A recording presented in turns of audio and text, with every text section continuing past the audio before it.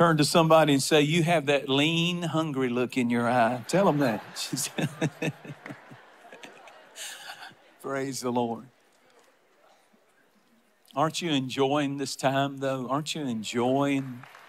I pray you're taking time, special time in this book. And it'll speak to you if you'll read it. And I want to go to the book of Acts, chapter 10. And I'm not going to preach long. They've got 30 minutes on there, but I'm going to go 25 in Jesus' name. Why mock ye? Why? Why are you laughing? I said I'm going to do it, and I can do it. Acts chapter 10. This chapter, this whole chapter ought to be what you focus on this week. Because there's two men in it. I'm going to sum the whole chapter up. There's two men in it. Cornelius, not the one that was on Soul Train, Cornelius. That's who I think about when I hear Cornelius. I had not thought about that, just came to me. But when I said it, I saw Soul Train. And some of you young people don't know what I'm talking about, and that's good. That's all right. But that was a good show. I'm sorry. I used to backslide every Sunday and watch, or Saturday and watch it. All that I could. My parents wouldn't let me, but I'd sneak away sometimes. What was I talking about? Cornelius and Simon Peter. And both of them were fasting and praying in this chapter. Both of them were hungry in this chapter. And I'm going to preach all the way through this chapter, so I don't have time to read a lot of verses. I think I'll just cut right to it. And I'll go to verse 9 and verse 10. Then the next day, as they went on their journey, they drew to the city. Peter went up to the housetop to pray about the 6th hour, and then he became, everybody notice these words, very hungry and wanted to eat.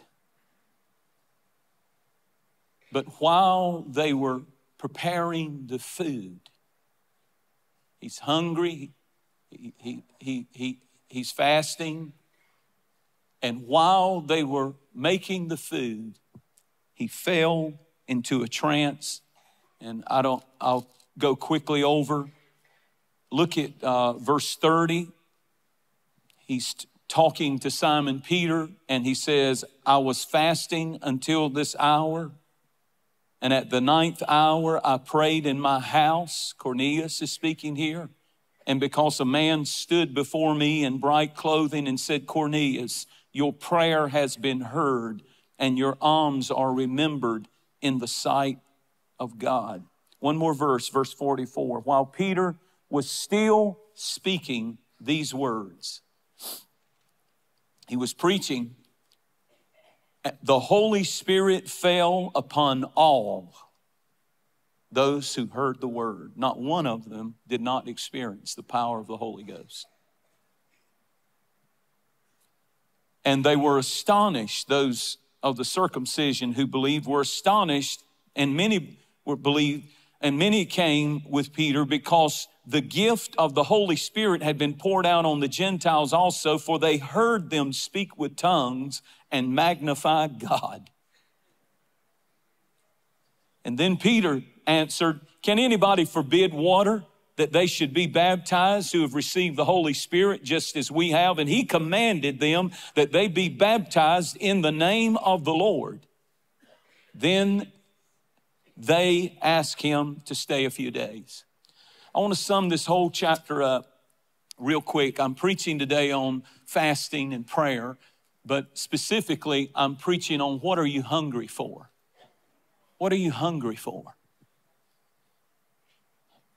You will see in this story, it starts out in verse 2, giving a description of Cornelius. He was a devout man. The Bible uses the word devout. He was a devout man, a sincere, religious, committed. I looked up the word devout. It means to be committed. He was serious about finding God, although he did not have the revelation of Jesus Christ. He was a Gentile, but he was seeking after. He watched the Jews. He saw how different they were, and he He was searching, but he didn't know their God. He didn't know that it was Jesus. He didn't know the story and because Peter, when he came to his house later in this chapter, preached Jesus was hung on a tree and God raised him from the dead. That is his sermon. It's right there in that chapter. So he was devout. He was serious. And the Bible said two things about him, that he prayed always and he gave much alms to the people. He was generous to the people with money, and he prayed always. And the angel of the Lord, in verse 3, the angel of the Lord appeared to him and said, I've come from the throne room of God, and God said that you have built, throw it up, guys, throw that verse up. You have built a memorial. Go to what he says next, the next verse. You have built a memorial before me. Your prayers have come up before me. Your giving has come up before me. Your fasting, as I showed you, the word fasting isn't right there, but he did say, I've been fasting for 4 days. And the fasting brought a memorial before the throne of God about Cornelius' family, because the Holy Spirit fell in his house on all the guests that he had invited, and especially on his family. Do you understand that when you fast and you pray on a continual basis like you're doing, you are building something? You are building something in heaven. Prayer builds things. It builds marriages. It builds families. Maybe the enemy has torn your life to pieces. I'm going to tell you how you can build it back up. The Bible is very clear. You can build things through prayer and fasting. And he's building a memorial. I mean, I love that when we fast and we pray and we give in honoring God, in seeking God, that it's possible to build and put over and over and over a brick on the memorial, and it just keeps going up. A memorial that has your family and your address on it. Because God sent the revival not to a synagogue or a church. It came to his house and to his family. And I love what the angel said. The angel said, now God sent me to tell you, you've come up before him as a memorial because of your prayers. And he said, I want you to know that God told me to tell you, Cornelius, to go to Joppa, and there you will find a preacher named Simon Peter. And then notice the details. This is all in the scriptures. He said, he'll be living by the sea with a tanner. There's a tanner, and it's funny, first time I read that, I thought, he's a suntan guy. He's just laying out in the, no, not that kind of tanner. He dealt in skins and animal skins, but they lived by the sea, and Simon Peter was staying in the house that man owned by the sea. And he said, now don't miss this. He said, I want you to understand that where God is about to take you, Cornelius, because you're fasting and praying, you've gotten God's attention, but you cannot get there by yourself. You need a preacher. That's what God told him. You need a preacher. You got a prayer life. You got a giving statement. You got devotion. That's where the word devout comes from. You're devoted. You got a lot going on, but you need a preacher to take you where God really wants you to take. I'm so glad he didn't say, well, I'm having angel visitation. See, if the Lord sent some of you an angel, you wouldn't come to church. You'd start your own magazine and get your own TV show on Christian TV. But not this man. He was spiritual. He was giving all the time. It got God's attention. He was praying the Bible said he would prayed unto God always, continual praying, but he still needed a preacher. He still needed a man of God in his life. And this may sound a little self-serving, but I'm nothing. But I'm going to tell you, if I'm not your preacher, you better get you a preacher in your life who will tell you, because preachers, if he's really anointed of God, he won't just tell you what you want to hear, but he'll make you get on a fast every once in a while. He'll make you give up something every once in a while. He'll make you repent. He'll make you get on your knees. And 1 Corinthians 1:21, it pleased God by the foolishness of preaching to save them that believe. I'm a little bit perturbed with people who think they get so spiritual, so smart, so successful, so rich, so whatever, that they don't need a preacher. You do what you do, but I do what I do. And when I do what I do, you'll hear God in it. And you need a preacher in your life. Quit minimizing it and get yourself in church. You need a preacher.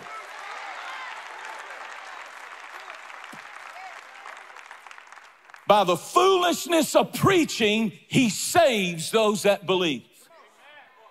A preaching can save your marriage. It can save your family. It can save your business. It can save your career. It can save your purpose. It can save your destiny. And quit talking about all the preachers and quit criticizing all the preachers, because one day you might need a man of God to lay his hands on you and curse that disease. And God, come on now. You know I'm preaching the truth. Jeremiah said, I'll give you shepherds after my heart, and they will teach you knowledge, and they will teach you truth. Turn to somebody and say, I know you. You really need a preacher.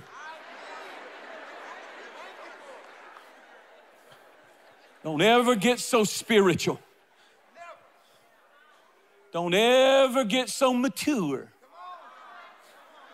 Don't ever get your own revelations so much. I mean, he had an angel, and he said, I need a preacher.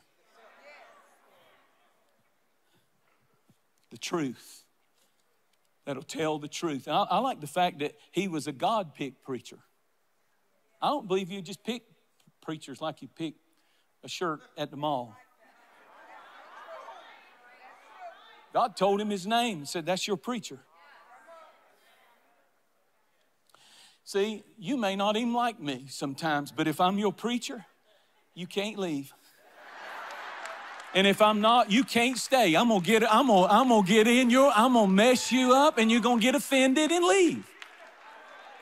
But when you got a real preacher, you can't leave. Even if you don't agree with everything, you can't leave. You gotta pray. I don't like that little beard on your face. You can't leave me.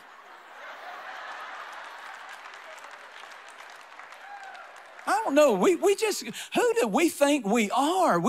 I don't like, it's like, I'll go over here, I'll go over there. No, you won't. Not if you really have. God has, and if I'm not it, please go find him or her. Please, I'm dead serious, because I don't have time. When you get in the right place, people can't offend you away. When you get in the right place, it doesn't matter if you shake their hand or not. When you get in the right place, all I want is when I walk in, come on, preacher, let it be like a fire shut up in your bones, and preach to me until I weep. Preach to me until I'm broken. Preach to me until I get in the presence of God and he straightens out my thinking and fixes my attitude. Come on and clap your hands and praise God. And so he sends 3 people after the preacher. Cornelius, the Bible said, he had 2 servants, and he had a soldier. And he said, I want you to go to Joppa, and I want you to ask around and go down in the neighborhood on the sea. And there's a tanner's house down there. And I want you to ask for a man named Simon Peter. This is all in your Bible, preaching it out of the Bible.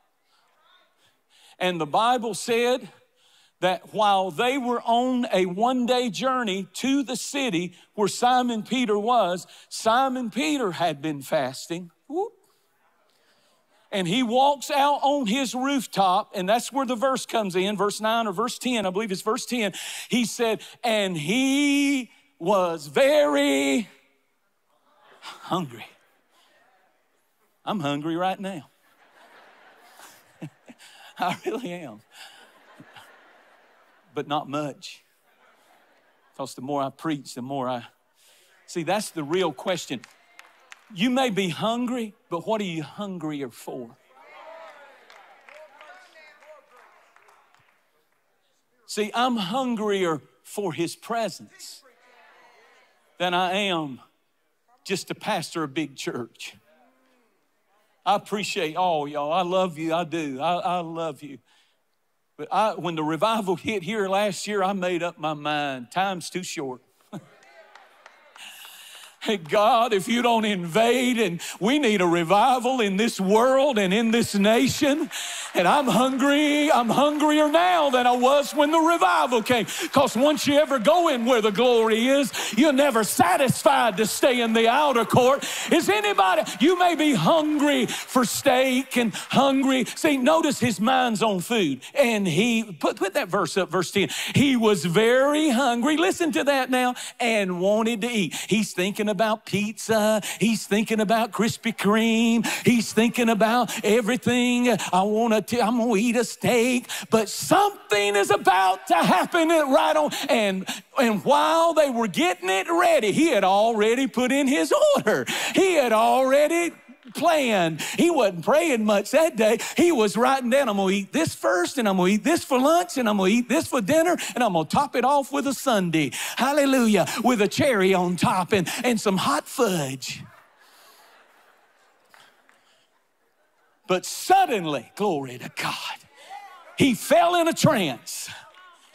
And he saw a table coming down out of heaven. Read your Bible. And on the table was a meal.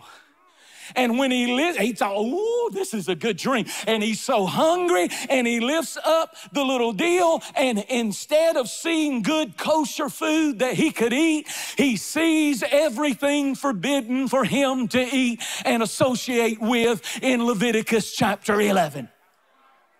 And at that moment, a voice spoke and said, kill and eat. And he said, I can't associate with that, Lord. That is unclean. And I have never, he says that word, I would never get around that. And God sent another table. And he did it 3 times, and the same voice said, he heard a voice say, eat it. And then he came out of the trance. And he's pondering it. What does this mean? And suddenly at the door, knock, knock, knock, knock, knock, knock, knock. And the Jew, Simon Peter, walks down. It is illegal under the religious laws for him to have any association with a Gentile, not to mention let them in his house or him go to their house. To this day, an Orthodox Jew will not do that unless they have special permission. And he opens the door, and 3 men are standing there saying, there's a very good man over there in the city, and he wants you to come to his house. He said God told him and sent an angel and told him. See, what I'm trying to show you is when you fast and pray, there's a praying Jew in one city. There's a praying Gentile. They're 2 different worlds. And I don't know, maybe you and your family are at 2 different worlds. Maybe you're not seeing eye to eye on anything. But when there's prayer and there's fasting going on, fasting and prayer fills in the middle space. Fasting and prayer builds bridges and makes connections, kingdom connections. God says, you may think I can't get you to that person. And you may think that person can't get to you. But when you begin, I got to take it down a notch.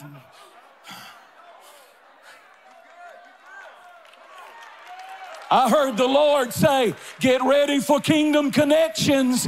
Get ready when you fast and pray. I need somebody to shout. I need somebody to believe.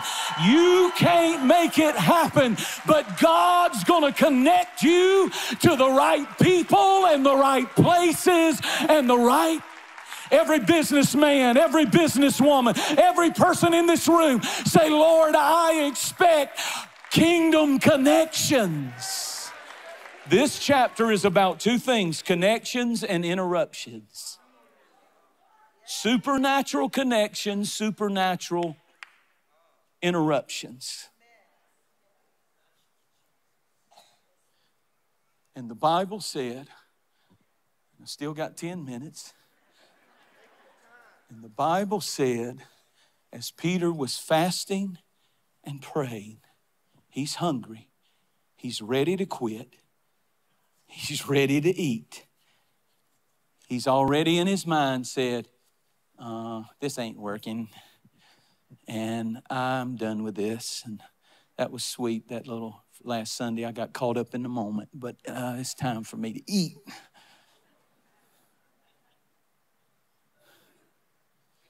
He's very hungry. But after he has the encounter and sees, Jesus one time went to the well of Samaria, and he was waiting on the woman to come. And his disciples, the Bible said, went into the city to get some food. And while he's there, he gets that woman saved, and she goes and brings the whole city. They come back with a Happy Meal. And they said, we got you some lunch. And he said, listen to these words, I have meat you know not of. It's not that he wasn't hungry, but he was hungrier for the will of God. See, what are you hungrier for? Once Simon Peter touched into the spirit realm and was taken into the spirit, listen to me carefully, he never mentions hunger again. He never mentions food again. His mind is on the dream. See, when you fast and you pray, God will connect you to a fresh dream. When you fast and you pray, God, notice what happened. Number one, when you fast and pray, you build a memorial before God. Number two, when you fast and you pray, you get the attention and you are pursued by dreams and visions and the angelic host. Both of these people are fasting and praying and they're getting dreams. And if you want a fresh dream and you're at it and you want your next assignment, because Simon Peter he thought he knew what his next assignment was, but God said, I'm going to interrupt your life and I'm going to give you your next assignment. You're about to go preach to the first Gentile household that will ever hear the gospel. Up to that point, nobody was born again and filled with the Holy Ghost except Jews that were in the upper room and had been touched by that 120. But now here's a new assignment that has been birthed out of fasting and prayer. What if that man had been carnal and the other man had been carnal? We, the Gentile church, would not even be here had these two men not fasted and prayed and gave. And God, they say, come with us. They go with him.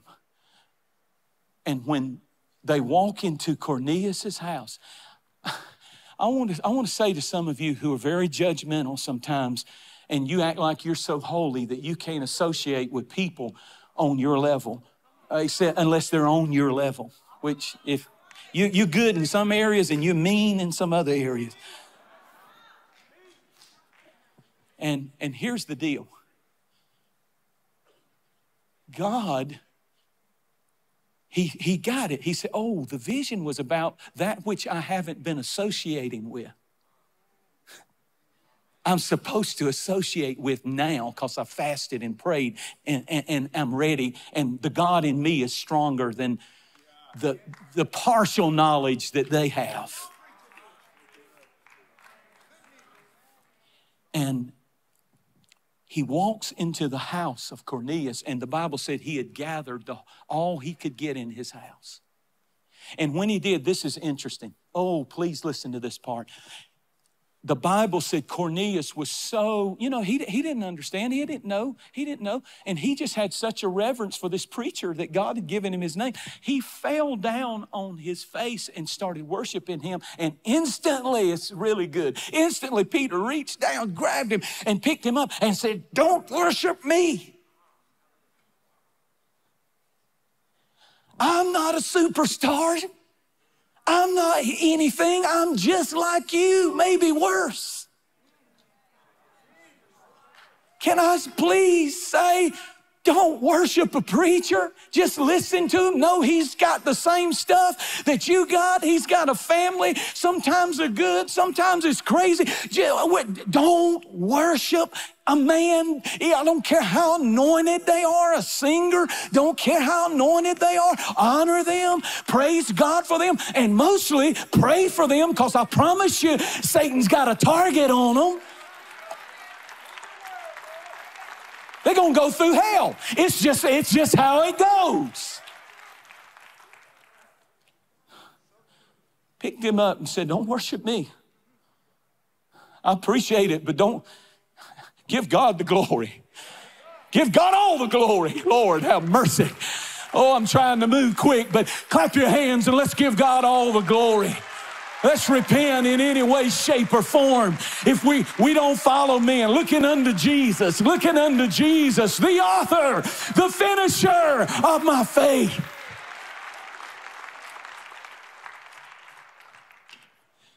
And the Bible said that he starts preaching.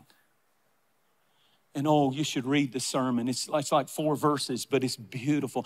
And that's what I loved about it. He preached 4 verses of his sermon. I'm sure he had 6 or 7 pages of a sermon, if at least. Y'all know how we are. And he traveled a long ways. It was a whole day's journey. Had to spend the night. And he preached 4 verses. And the Bible said, and while he yet was speaking. And here's the thing we got to get back in the church. We're so programmed. We're so good. We're so bound to the drum click. We got the inner ear going so good. But I'm telling you, thank God that there was a preacher who wouldn't run on over the Holy Ghost when the Holy Ghost wanted to do something, because he had a bunch more to preach. I'm telling you, some of the greatest services I've ever been in my life was when I opened the Bible and I had the faith enough to start preaching, and right in the middle of it, the Holy Ghost would fall, and instead of pushing through that, I'm not talking about just because people were excited. I'm talking about I knew God is ready to do it now. We got to get, what I'm trying to say is fasting gives you sensitivity for God to do when he shows up, you can't preach no better. Get out of the way. When he shows up, don't try to go to the next song until God's finished with that song. You can throw it all, use it next week. You already practiced. You already got it prepared.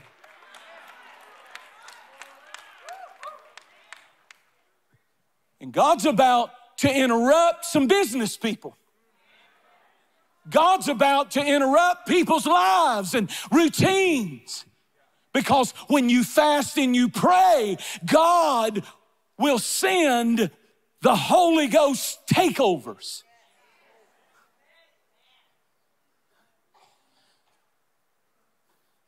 And I just read this book sometimes and just going along. Whew. I've learned, meditate on that.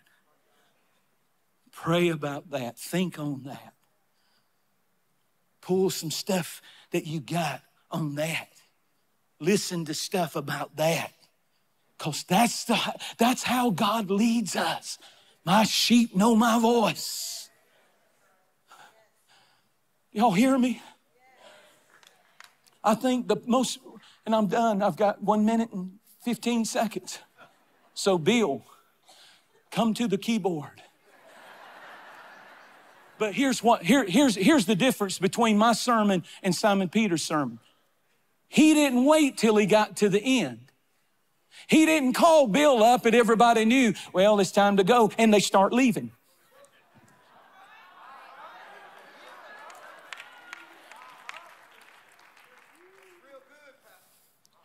The Holy Spirit wants our full attention and our full heart.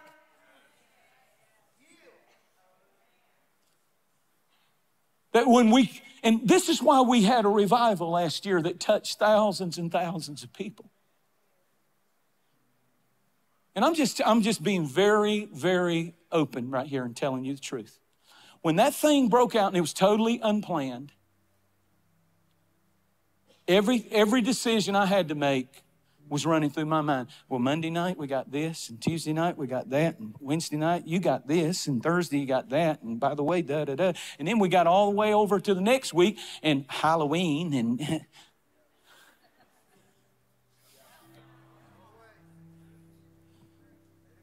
what if we would have said, well, you know, we got a Bible college and these kids are paying a tuition and we're kind of wrecking that and we're kind of wrecking this and wrecking that and we're messing up the school of discipleship with 1,000 people in that and, you know, at all the campuses and man, we're really messing things up here. How about you? You looking at me like, well, I thought you would be led the Lord better than that. No, I'm just like you. I think just like you. But when you fast and you pray, months after this fast, you won't see it coming, but the Holy Ghost will intercept and interfere and step in if you'll let him in situations and you were going to do one thing and you had planned to do it and you had it all prepared and the Lord will step right in and say, no, I got something greater. Because what touched me was it said, and all who heard the word. I bet he was reaching maybe 50% with his sermon. Let's be honest. Some of y'all thinking about what you got to do tomorrow, and some of you hear the baby crying, and there's always somebody getting up, and then the next people 5 rows all the way down, you know, or 5 people down, they have to stand up to let that person get out. And I'm just telling you, it's a lot of movement, it's a lot of this. You look over and somebody's picking their nose or whatever. You just see all, it's just, but let me promise you something. When it said, and when while he yet was speaking, the Holy Ghost fell on the house. Notice the word, and all of them which heard it, it hit them. Even the people who didn't even know why they came. They just came because they were kidnapped by their relative and got paid off. But when he bombs a room, every knee will bow. Every tongue will confess. I want him to bomb the room again. Hallelujah, I'm hungry for it. This morning I'm hungrier for that than I am for any meal. God said I can trust this move only to people who are willing to pray and miss meals.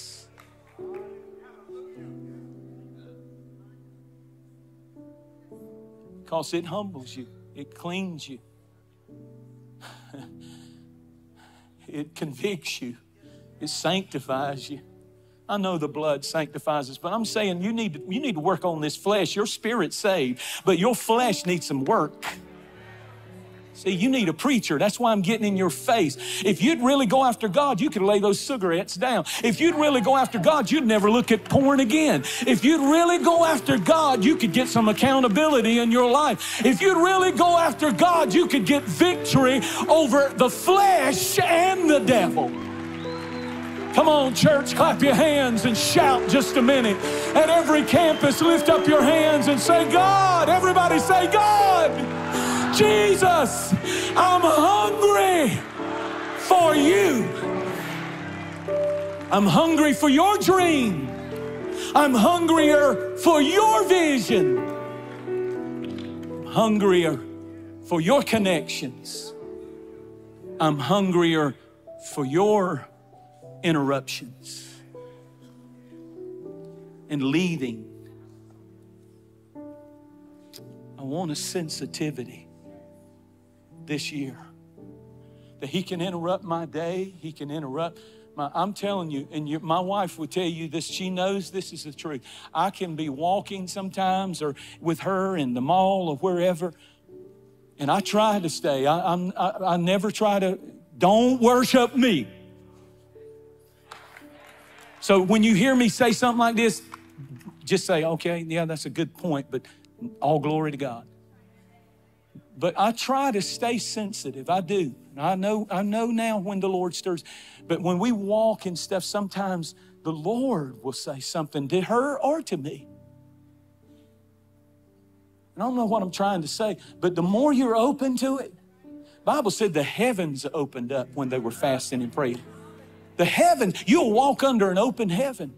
And you don't have to be in a religious anointed atmosphere for it to, it can come. I've had it come upon me when I sat in powerful rooms that could affect the world. The spirit, the heaven would open and God would give me exactly what I was supposed to say.